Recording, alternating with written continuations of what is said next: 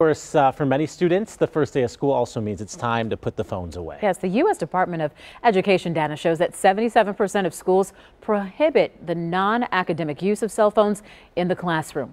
So Ben Jordan goes 360 on how two local districts are taking very different approaches to make sure that students are on their phones during school hours. Katie, what is your story? Studies show teens get a staggering 7 hours of screen time on average each day.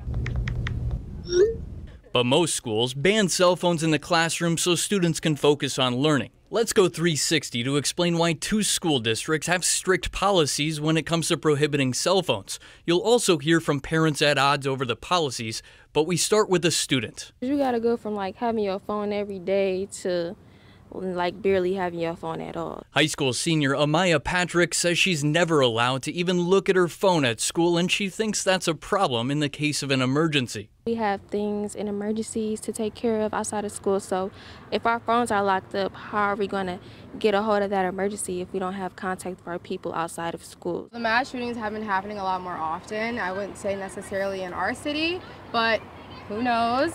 But I think it's very important for them to be able to communicate with officers or even their parents, cousins, other kids in the school to let them know to get to safety or that they are safe. But Michael Arnold, a parent of a high school student, says cell phones have no place in schools. It's a big distraction, so I get it. You know, whatever it takes to get them to do what they're supposed to do in school, so be it. I'm with it 100%.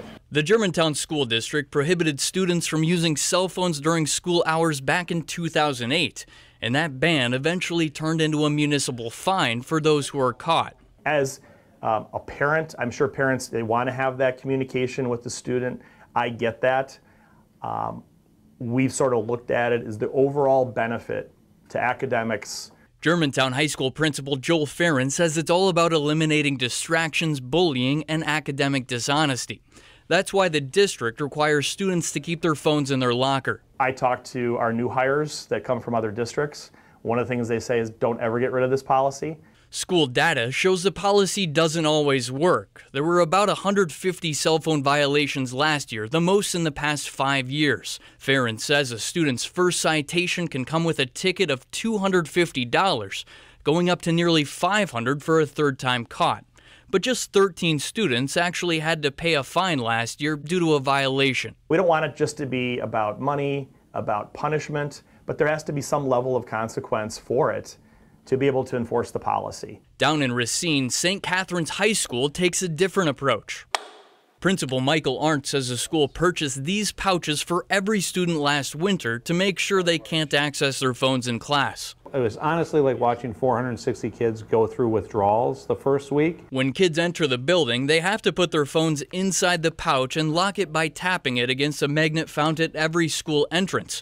Michael says an administrator is there to make sure it happens. They tap it, they come out, they take it. Michael says the decision was made after teachers struggled to keep students off their phones when they transitioned back to the building following a year of virtual learning due to the pandemic. We're not trying to be punitive. We're really about getting students engaged back in the classroom. Michael says there's no going back now after seeing the benefits. We've seen decreases in our failure rates. We've seen increases in academic performance. From a grade perspective, our teachers love it because that's one less thing that they really have to police for the most part. The Milwaukee Public School District declined to do an interview on this topic, but the district's policy says students are prohibited from using cell phones during the school day. Those who are caught will have it confiscated until an administrator is able to speak with their parent or guardian. Reporting in Milwaukee, Ben Jordan, TMJ4 News.